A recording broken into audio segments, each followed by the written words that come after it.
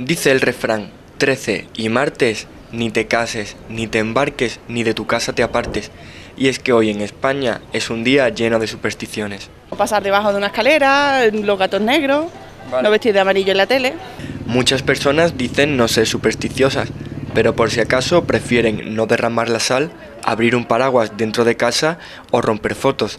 Sin embargo, otros aseguran haber tenido buenas experiencias un día como hoy. Un día como otro cualquiera, es más, mi niño nació un día 13, o sea que... Mira. Entonces no es usted... No, para nada. A ver, ya ve, un día 13 me vino una alegría muy grande, o sea que voy a supersticiar yo del día 13. De pequeño sí, pero ya no. Vale. Ya de mayor ya no creo. Yo no soy supersticiosa, la verdad es que no.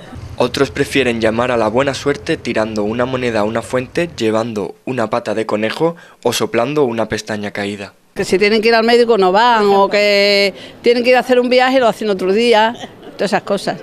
En países anglosajones el día de la mala suerte cae en viernes, pero no hay evidencia científica que demuestre que estos días sean de malfario. Supersticiosos o no, este día siempre está señalado en el calendario. Yo creo que no soy supersticioso, pero me lo voy a pensar, ¿eh?